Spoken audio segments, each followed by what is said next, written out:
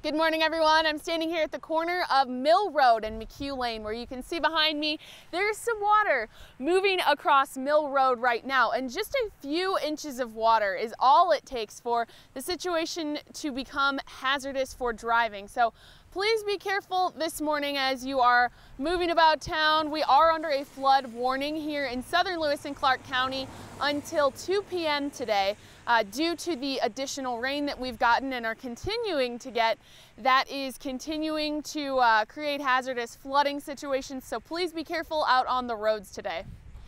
And of course, as this situation continues throughout the day, we'll keep you updated. Just make sure to check our website, ktvh.com, or on social media. And tonight, Curtis Grevenitz will have the latest with the news at 5, 6, and 10.